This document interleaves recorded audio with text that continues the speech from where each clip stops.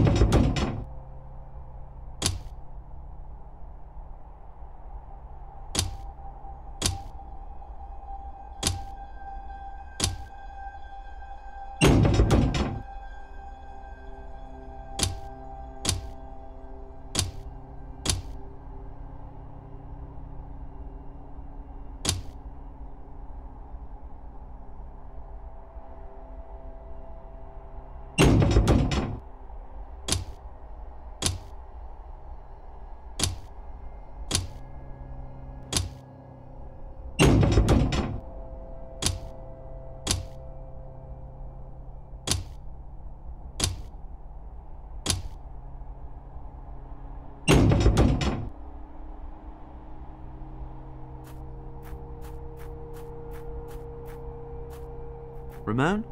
Yes, brother? Can you tell me the story about the bird again? Sure. Once a little bird sat in front of a white gate that was embedded in a huge mountain. He couldn't go up the mountain because he had broken one of its wings. The bird was lamenting his misfortune when a cat sneaked up. Because the bird had never seen such an elegant animal before, he asked it bluntly if it could help it. The cat was surprised at the courage of the little bird. She decided to wait a while before eating it, and asked it what it needed help with. The bird spoke of its nest above the gate, and that it absolutely had to get back to its eggs. There was nothing easier for the cat than to climb up there, and she offered to carry the bird in her mouth. She planned to eat it and the eggs, but the bird didn't suspect anything. He climbed thankfully into the cat's mouth, and she jumped from stone to stone up to its nest. Yet once they reached it, the cat got a shock, as there sat a huge vulture. The cat turned on its heels, and the little bird jumped out of its mouth. He wanted to protect his eggs in the nest, but the vulture approached him menacingly. As the bird closed its eyes, full of fear, the white gate under him opened, and the mountain shook. The vulture flew away, and the bird was once again left undisturbed in his home. The bird is sitting in front of the gate. Something like that, yes. See you soon. Yes, see you later.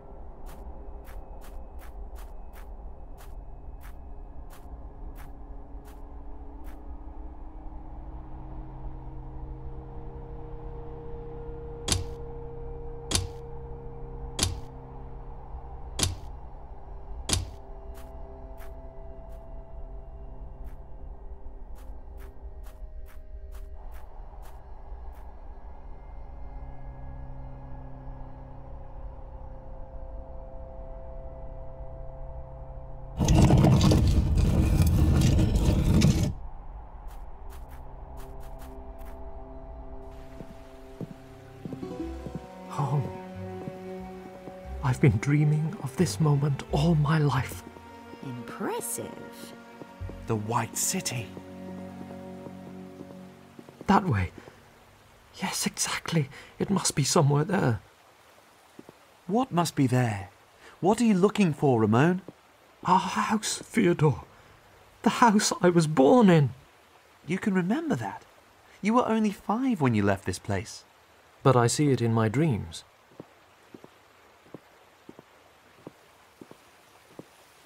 There. Back there. Ramon! Oh no! Ramon!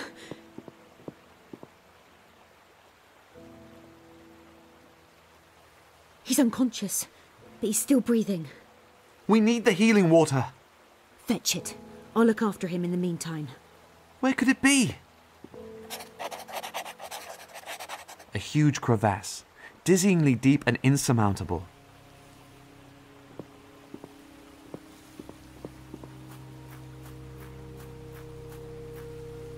The upper stone is loose.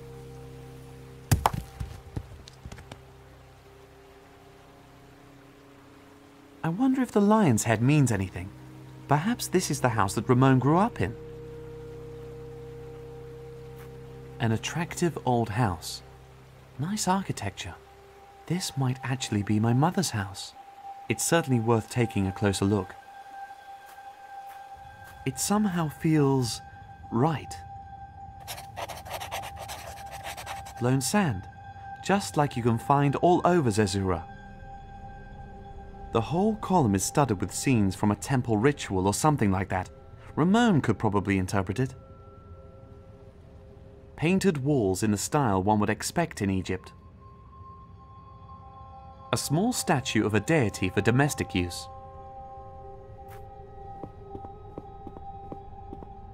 The statue is holding something, a necklace with a blood-red stone. That must be another one of those wedding necklaces, like the one from the cave.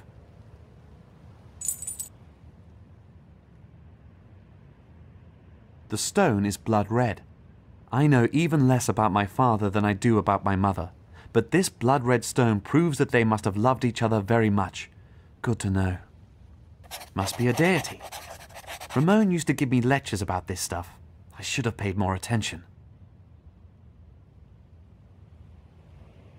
Ramon had lots of space to play here. Armchairs and chaises longues, the like of which I've only seen in manor houses.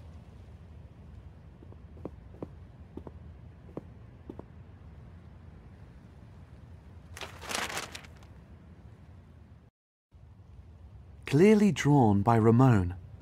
That's proof that he was obsessed with the lion-headed goddess even as a child.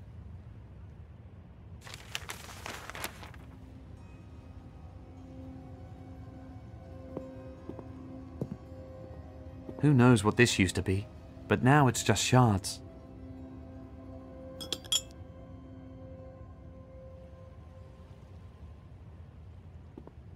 That's the way up to the rooms on the upper floor. It looks as though the ladder up has been lost. Transparent with sharp edges. Seems to be something like glass. My parents' wedding necklace. The gemstone is blood red.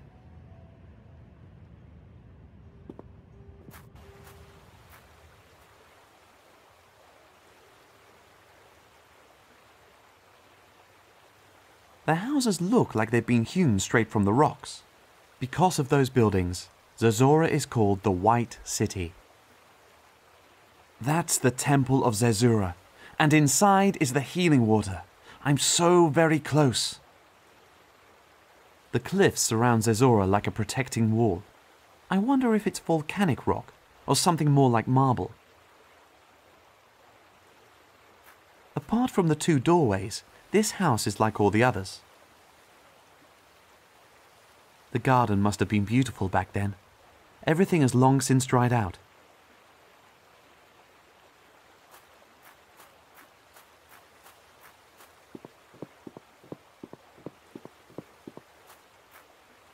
Looks like the foundations of a church. But here, within view of the temple. Strange.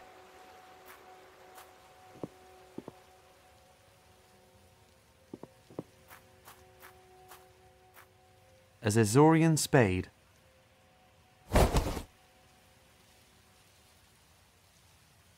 I wonder if that's been willfully destroyed.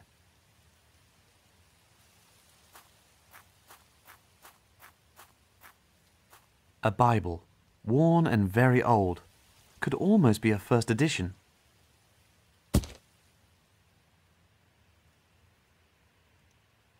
Project Megalomania. The builder doesn't really seem to have got very far. Many months of work have gone into this. I wonder who lived here. I wonder who lived here.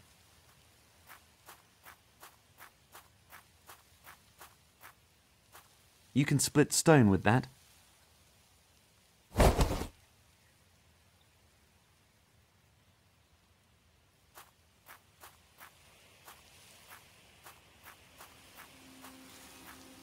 A date tree. The leaves are completely dried out. I'll take one with me.